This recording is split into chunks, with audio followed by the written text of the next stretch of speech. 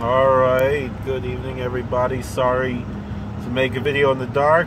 This is just where I'm driving home. Worked a little late today. And today was the first day of BeHaB. For those who don't know, BeHaB is a series of fasts, 3 fasts, that are Monday, Thursday, Monday, after Pesach and after Sukkot.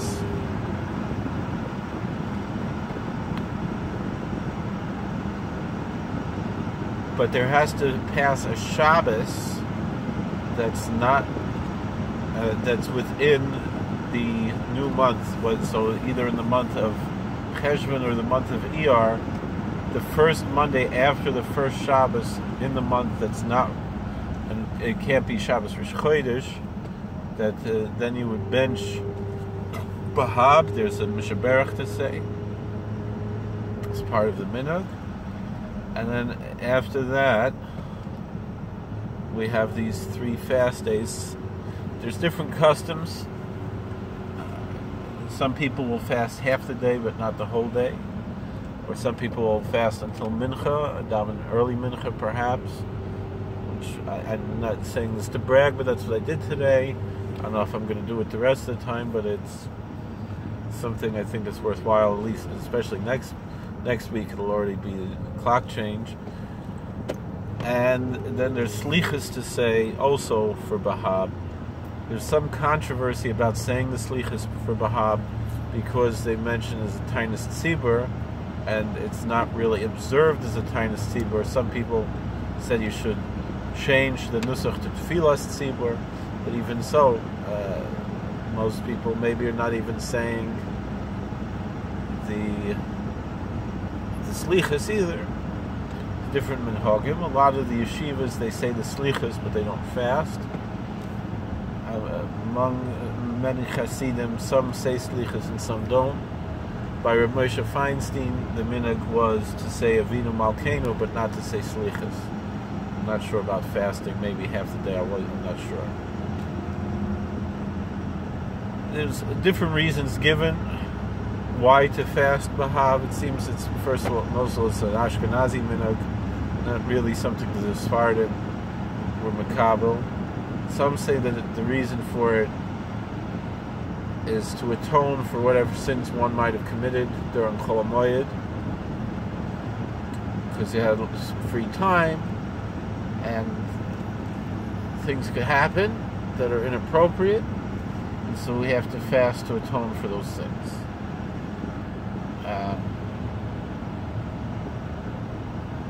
Others say that it's because of the change in the seasons, that it's for health reasons.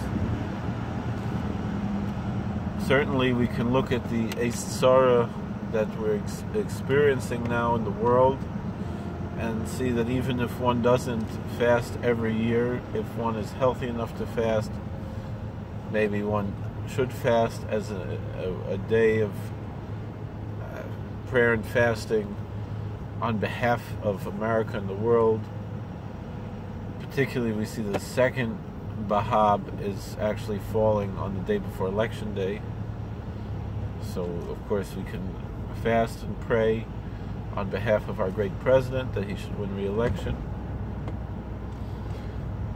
But then the other issue we have here is that it might be dangerous to fast because of the pandemic, and so for that reason it might be better not to fast. But even if not fasting, but to spend time in prayer and reflection, to say the slichas or to say Avinu Malkeinu, to say some extra tehillim. I know the Chavas Yoyer, my holy Zayda, had has special tchinas for BeHaB. Also, I did not say that today, I'll be honest. I kind of regret that. I want to maybe find those, try to make time. I know they have them on Sefaria, but there's some issues using Sefaria at my work that I can, if I have the direct link to that page, that works, but so I'll have to look on Google believe it's 238 would be the tshuva that contains all the techinas and the smiras and so piyutim and so forth at the end of the sefer.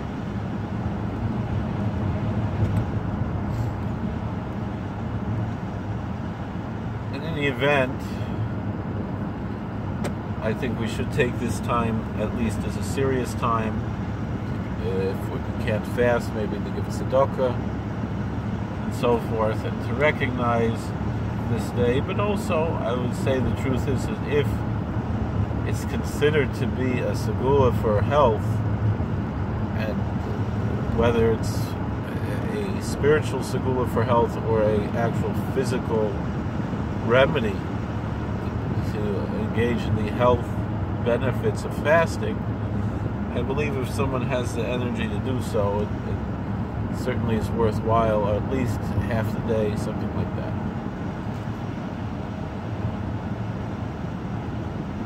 But certainly to dedicate this coming Monday as a day of prayer on behalf of America and the whole world. You know, I hear people say things like, none of it matters, it's all in God's hands. Well, I heard that this morning that Dennis Prager, he was confronting, there was a Christian who called him and said that a friend of his believed this, that there's no point in voting because it's all in God's hands.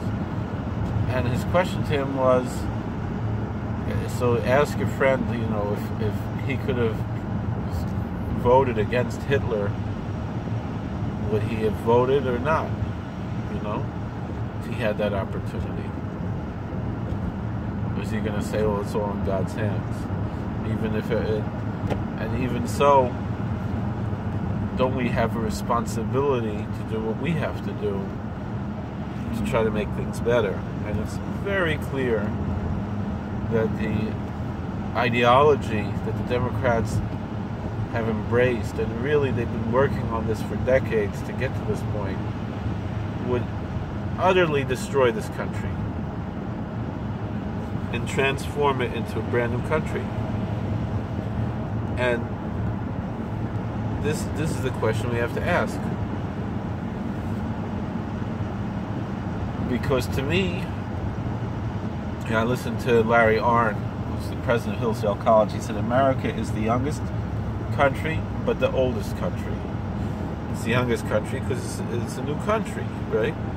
It's less than 300 years old, right? And all these other countries, France and Germany and Great Britain and Italy and India and China and Japan and all of these, they have long histories that go back very far. And America doesn't have that. We have a very short history compared to those other countries. I think a much more significant history, to a certain extent, but a much briefer history than those other countries. That's on one hand, but on the other hand, let's look at France, for example. France, I think they're already on their 6th republic, and in between that, they had empire, and didn't they have a brief return to monarchy, if I'm not mistaken? I could be mistaken. The point is, the French form of government that exists today is less than 70 years old. I think just about 60 or 55 years old, if not mistaken. I believe it's from the 1960s. Is that what we want to see? Meaning, do we want to have a revolution where we fundamentally transform this country or not? And with all due honesty, if you vote for the Democrats, that's what you're getting. You're going to get the 6th French Republic. You're going to get a new republic, not the one that was founded by our founding fathers. And if they want to be honest, that's what they want, so tell us. But they refuse to be honest because they know that that's not what the people want. So they lie and lie and lie. The same thing, all these other countries. These are really brand new young countries, much younger than the United States. The reason the United States lasted is because of the brilliance of our Constitution. There's a certain elasticity to the Constitution that yet remains within this rubric of our Constitution. That we're not transformed into something totally foreign and different. We maintain this basic structure of our government. And if something comes along, we tweak it. But there's a difficult process of the amendment process to change the Constitution. It's not a simple thing to do. And that's how we accomplish it. That's why America is the oldest country. Because we're not, we're not Greece that has the ancient Greek legacy. We do have the ancient American, Native American legacy. But what's unique about America is not the language or the culture or the topography or the geography, but rather it's our Constitution. That's why I've said many times on these videos, and I'll say it again. To me, one of the most offensive things that President Barack Obama did in his tenure, symbolically, he did horrible things that were actually damaging, but that was fundamentally offensive, was when he officially changed the name of Mount McKinley to Denali. Why? And I don't mean this as to disrespect the Native American peoples, but he meant it, I don't believe, to honor the Native American peoples, but to show disrespect and contempt for our constitutional republic. And so the fact that a president, under the second article of our Constitution, the executive branch under our constitutional form of government, a man who had that office, had the mountain named after him because of his office as president, that is something that President Obama wanted to show disrespect to because of his utter contempt and disrespect for our founding and for our Constitution. And so that's why he wanted to make the point that America is a country like any other country. And so he wanted to harken back to the ancient aspects of America in that way. So how are we any different than the Greeks who have their ancient Greek traditions and the Chinese who have their ancient Chinese traditions, etc., etc.? So we have the Native American people. Understood. I have total respect for the Native American people. But what makes America special is our Constitution. And so to take off the name of a U.S. president and harken back to an ancient name is a way of saying that America is not exceptional. The truth of the matter is that Chazal say Chochem Odef Minovi, that a sage is stronger and more powerful than a prophet. Niriya Kodesh explains that common sense and logic is more important than revealed religion. And the truth of the matter is, this country, it was the first country founded upon common sense and logic. Thomas Paine wrote the book Common Sense because he wanted to bring out the power of common sense. And the left wants to rob us of that and say that we're just like anybody else and turn us into any other European country and forget about our American exceptionalism. But the truth of the matter is all of those countries depend on us. where, like Reagan said when he was paraphrasing from the Christian books that they call their New Testament, that America's a shining city on the hill. And like Bono from U2, he loves America because America's an idea, not just a piece of land. And it's an idea that the light of America can shine on other countries. And if we elect the Democrats, that light is going to go out. Because forever the Democrats have been trying to destroy this country since the Civil War. And it's not one way, it's another. They're enemies of this country. They're enemies of this union. And they're trying to destroy the foundations of this union. And so they use this ruse of their own inherent racism that they express with their obsession with identity politics in order to divide and conquer. They don't care about all of these demographic groups that they claim to care about. They care about their votes, and they don't even care so much about their votes. I mean, look at Kamala Harris. She was in Cleveland. She's like, well, are we in Cleveland? Where are we? Because she doesn't care about the people of Cleveland. She cares about their votes. Joe Biden talks about Scranton. When does he come to Scranton if he's not looking for a vote?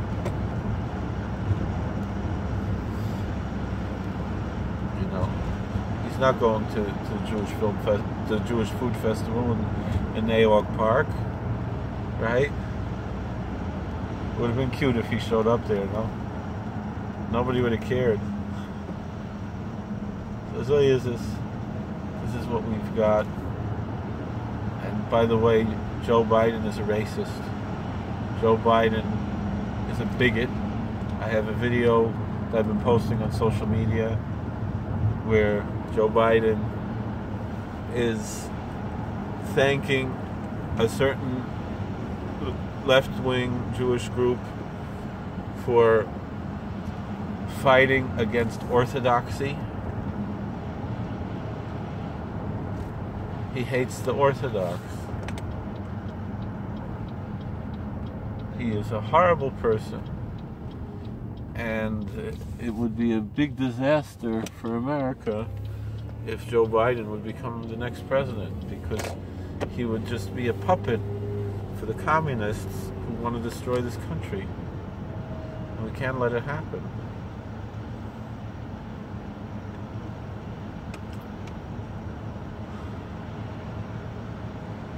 Thank you for watching and listening.